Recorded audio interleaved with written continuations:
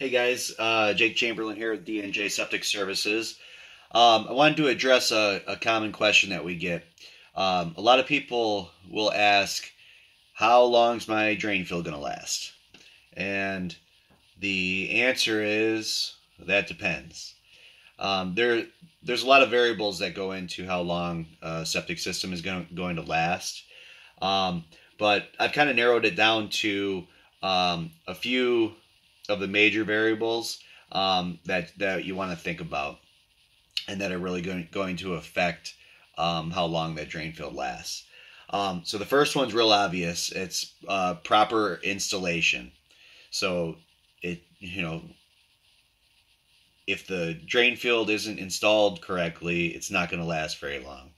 And most of the time when a drain field fails real early on in the life of the system, that is caused by something major, some major installation error. Either the pipes were not set level, or the header was off, so it was pouring all the effluent to one section of the drain field, so it wasn't being distributed to the entire drain field like it should. Things like that would be a real big problem right from the get-go. The second one is getting good quality maintenance of the septic tank. This is where you want to make sure that you hire a reputable pumper or hauler. You want to make sure that when they clean the tank, it's getting cleaned properly, and that means that it's getting pumped all the way to the bottom. All the solids are being removed. That's the whole reason that we clean the septic tank, is to remove the solids, so that the solids are no longer in the tank, and we eliminate the chances that those solids are going to continue to accumulate and start being pushed out to the drain field.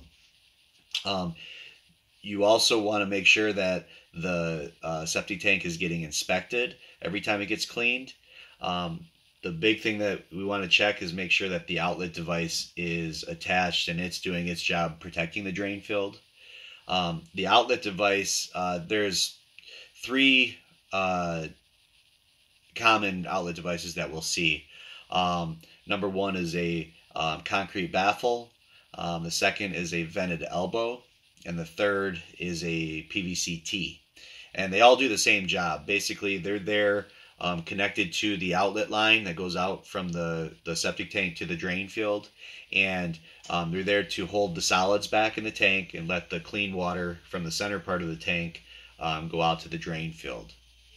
And I'm going to I'll put a link here to our Septic 101 video that explains exactly how that all works. So you can click on that and take a look at it if you're not familiar with how that all happens.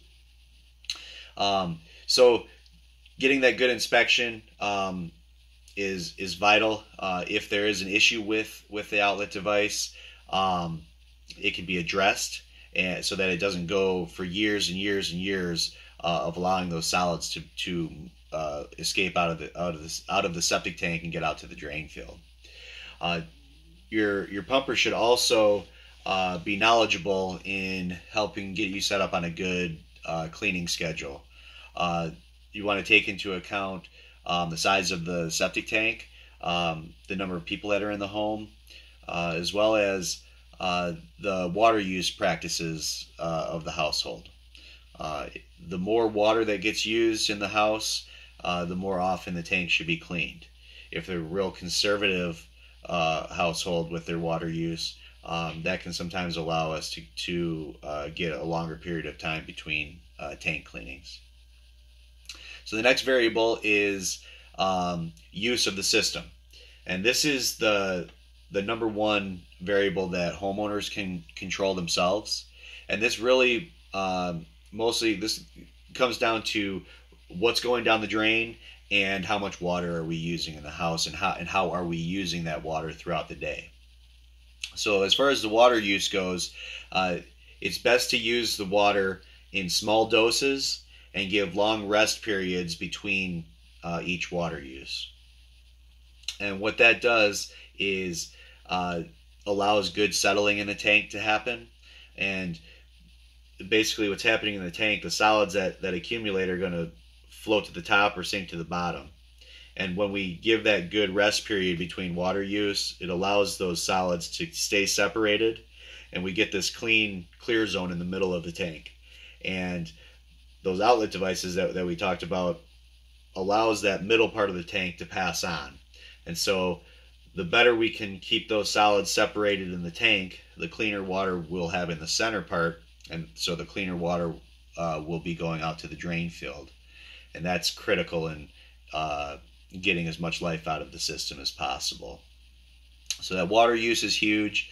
And then we also want to think about what's going down the drain, what's getting flushed in the toilet, what's going down the garbage disposal. Anything as far as baby wipes, feminine products, food waste in the garbage disposal, cigarette butts, condoms. These are all common things that we come across when we're cleaning septic tanks, and none of them should go down. They can all be harmful to the system and absolutely affect the longevity of the system. So those are the big variables that will affect the life of a system. And again, the proper installation, maintaining quality cleaning of the septic tank, and making sure you're on a good cleaning schedule, so that we don't allow those solids to build up too much between cleanings.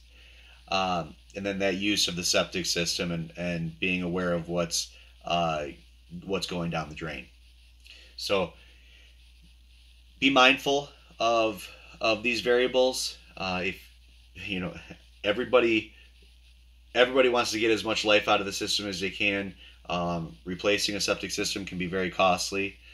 So keeping these things in the back of your mind, talking about it with your kids, make sure that your family's aware of, how does this system work, and why is it that we can't grind up those chicken bones in the garbage disposal? How come when everybody's taking showers in the morning, we can't run the dishwasher and the laundry all at the same time? Those just being actively aware of these variables will help you get as much life out of the system as you can, and put off having to incur those costly repair bills. So I appreciate you guys listening, and I hope that was some helpful information for you, and we'll see you again in the future. Thanks a lot.